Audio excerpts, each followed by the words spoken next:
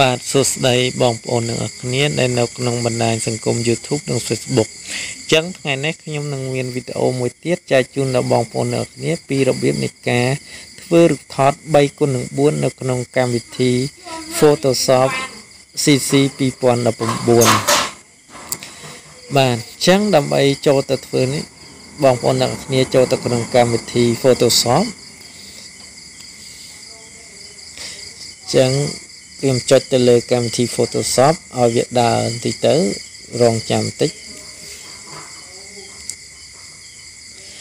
នេះគឺជារូបថតដែលខ្ញុំធ្លាប់ធ្វើពីមុនមកអញ្ចឹងខ្ញុំអត់យករូបថតហ្នឹងយើងយកកន្លែងហ្នឹងក៏បានខ្ញុំចូលទៅក្នុង file គឺខ្ញុំចុចលើពី open ហើយខ្ញុំចូលទៅក្នុង picture ដែលខ្ញុំរក្សាទុករូបថតបាទអញ្ចឹងខ្ញុំចូលទៅជ្រើសរើសរូបថតហ្នឹងយកមកធ្វើរូបថតបាទយើងចុចទៅលើរូបថតហើយយើងចុចលើ insert ពេលនោះគឺវារត់ចូលមកក្នុង Photoshop យើងបាទហើយយើងចុចទៅលើ Chrome ហើយយើងជ្រើសរើសយក W គុណនឹង H ហើយយើងយកទៅតឹង2គុណនឹង7 cm ឯកម្ពស់វាគឺយើងយក 3.7 cm បាទហើយយើងយក selection វាគឺយក Lution នេះគឺយើងយក 300 ហើយយើងសេរីទៅលើតាមការយើងចង់បានហើយយើងចុច Text ទៅបាទបន្ទាប់មកទៀតយើងចូលទៅក្នុង tool មួយគឺ quick select tool ដើម្បីកាត់ background ខាងក្រោយបាទកាត់ background ខាងក្រោយហ្នឹងបាទយើងដាក់ពណ៌ទឹកសមុទ្របាទយើង select ចឹងហើយគឺយើងចូលទៅបង្កើត layer មួយបាទយើងចុចទៅបង្កើត layer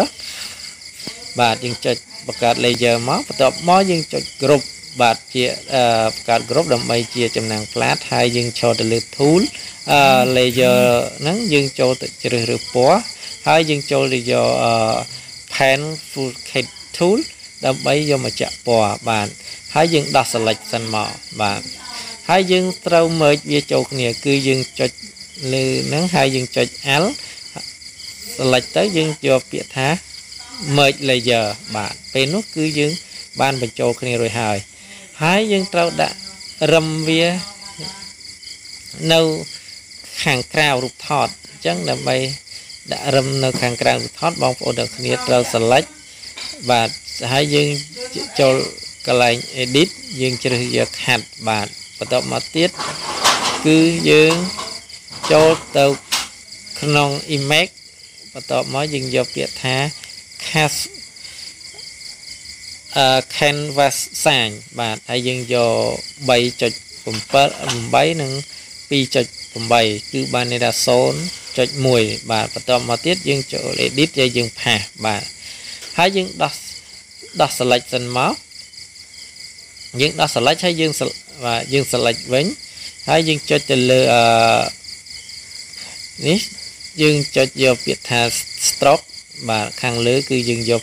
2ហើយយើងយកពាក្យថា insign បាទហើយយើងយកពណ៌ខ្មៅរឹមខាងក្រៅគឺយើងយកពណ៌ខ្មៅហើយចុច OK មកបាទចុច OK ទៀតមក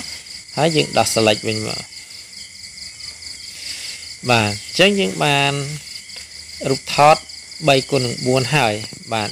ពេលដែលយើងបានរូបថត 3x4 ហើយយើងត្រូវបង្កើតផ្ទាំងមួយទៀត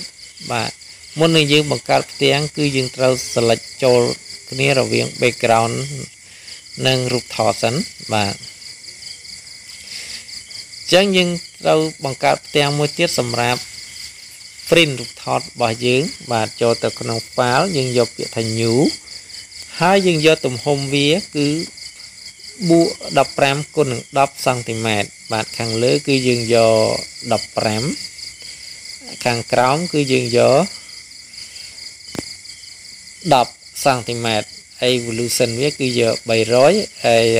background គឺពណ៌សបាទពេលដែលយើងបាន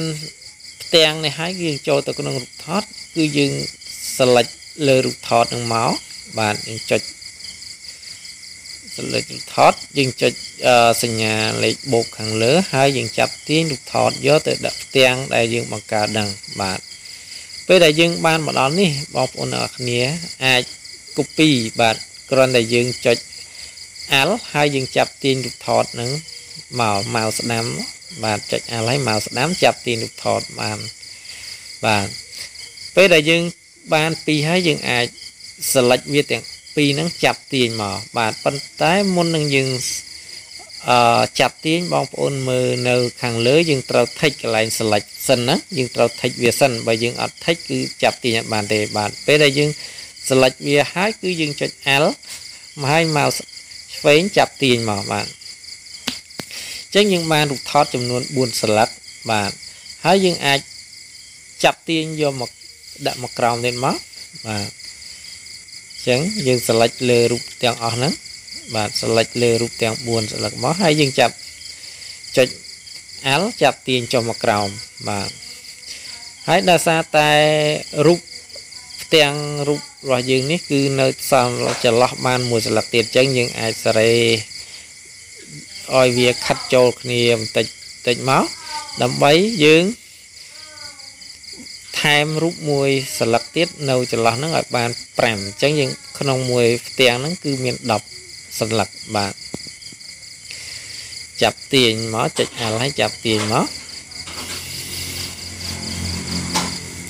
បាទហើយបងប្អូនកុំភ្លេចចុច like និង subscribe នៅលើ channel របស់ខ្ញុំបាទដើម្បីទទួលបាននៅវីដេអូថ្មី